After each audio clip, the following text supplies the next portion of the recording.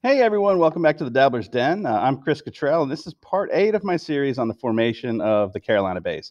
If you're new to the series or you just want to refresh your mind on the vast amount of information we've been covering so far, just go ahead and click on the link above and watch the series from the beginning. Well, over the past few segments, we've been looking at other forms of evidence that link the Carolina Bays to a younger dryas causing impact into the Laurentide ice sheet at a location we now call Saginaw Bay. In this part, we're going to take a look at the massive amounts of glacial meltwater that flooded across the continent directly following an impact that took place some 12,900 years ago.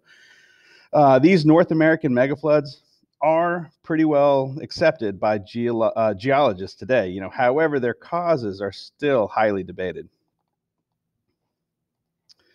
Most scientists today cite the periodic flooding of a proglacial body of water called Lake Agassiz. Supposedly, while the massive ice sheets were melting away at the end of the last ice age, some of this meltwater began to collect behind ice dams, growing to enormous volumes. Well, eventually these ice dams would fail and the surrounding areas would be pounded by devastating floods. Now, ironically, the last time this happened, which also happens to be the exact same time we're now finding a black mat layer in the soil records, evidence of mass extinctions across the globe, that almost included our own species, and the onset of the Younger Dryas cooling event, Lake Agassiz contained more water than all of the Great Lakes combined. I find that pretty ironic. And when those ice dams broke, the incomprehensible volumes of water, rushed north up the Red River Valley, south down the Mississippi, and up to the northeast down the St. Lawrence River Valley.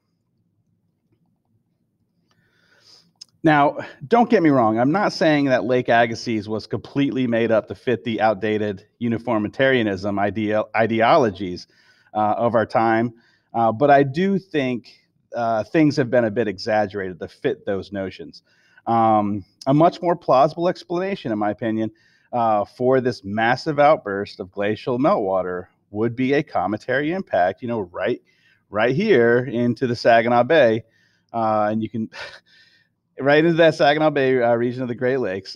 While the impact would have sent a tremendous amount of ice hurling through the sky to eventually create the Carolina Bays, which is what this presentation is all about. But the craters left behind in the actual ice sheet itself would have quickly filled up with an unimaginable mix of glacial meltwater, icebergs, and boulders. So much so that I'm really starting to believe that the Great Lakes themselves were created by this erosive torrent before it spilled across the continent in multiple directions. Okay, so for the first example of this, I want to show you the channeled Scablands of eastern Washington. Now, while probably this is the most popular example, I'm not going to spend a lot of time on this one, mainly for three reasons. The first one is, the pictures really explain themselves. There's no doubt that a massive flood occurred in this area.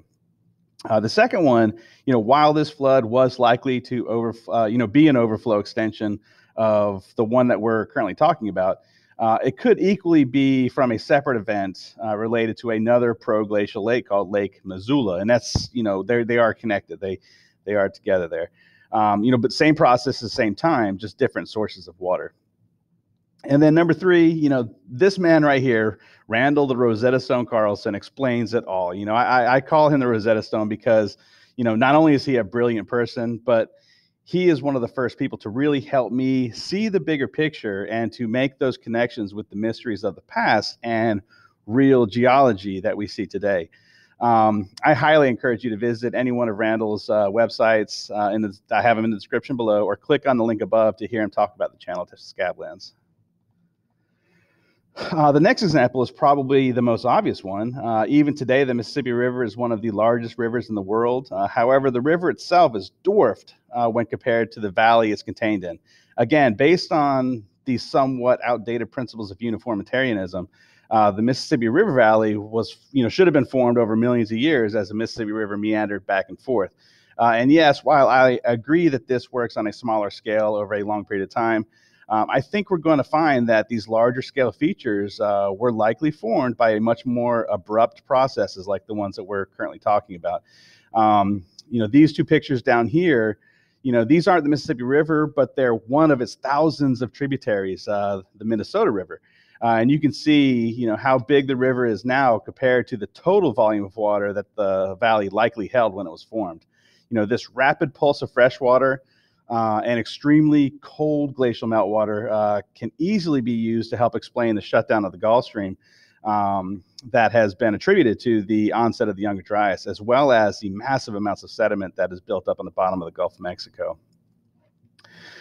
Okay, now while probably the most, not the most popular, I'm finding the floods of the Northeast to be the most interesting. The terrain of the entire tri-state and New England areas are a direct result of the proximity to the proposed Younger Dryas impact site. We have long known that the St. Lawrence River was a major route of glacial meltwater at the end of the last ice age, but the amount of water and energy that flowed through this area can be seen everywhere. And if we were to remove all the vegetation and ground cover from the Northeast, we would find a landscape that far exceeds the devastation of the Scablands. Keep in mind that all of the interesting geological features we see here happened after the last glacial maximum as the glaciers were retreating. Features like the Finger Lakes of upstate New York, the Drumlin Fields, these tear-shaped mounds of till have a checkered past, much like the Carolina Bays, and really deserve their own video series all by themselves. The sheer cliff faces of John Boyd Thatcher State Park, complete with hanging, right here, complete with hanging waterfalls. These are found miles away and high above the banks of the current Hudson and Mohawk rivers. And then we can also look at the river valleys themselves, just the massiveness of the river valleys that we find in these areas.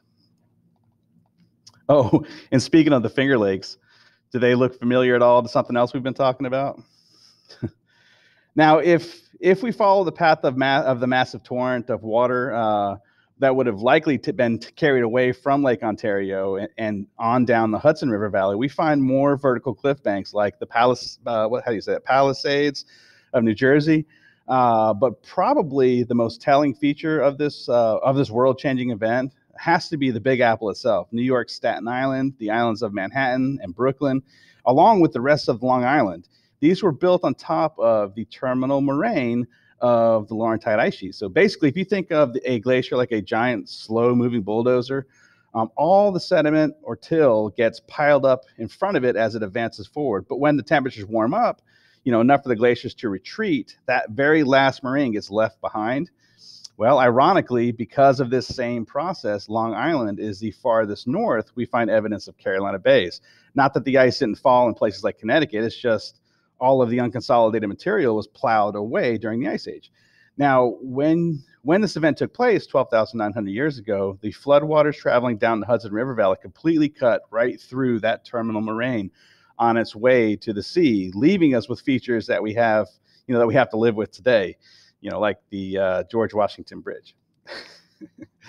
Okay, well, I better go ahead and stop there. But before I go, I want to point out, or I want to point you in the direction of one of Antonio Zamora's most recent videos. He's been on a roll. And if you click on the link above, it'll take you to some of the most compelling evidence for the Carolina Bays that I've seen in a long time. Also, for the next part in this series, I'm going to be focusing on various myths, legends, and folklore that seem to point in the direction of the Carolina Bays / Younger Dryas causing impact. And I want to include some of you guys and gals. So let's have a little fun with this one. And if you've been watching and have a suggestion for one of these ancient tales that I just have to include in my next presentation, drop me a line in the comments below, and if I use your suggestion, I'll be certain to give you a shout out and make sure that you get the credit that you deserve. All right, everyone. Thanks for watching, and we'll see you next time. Bye.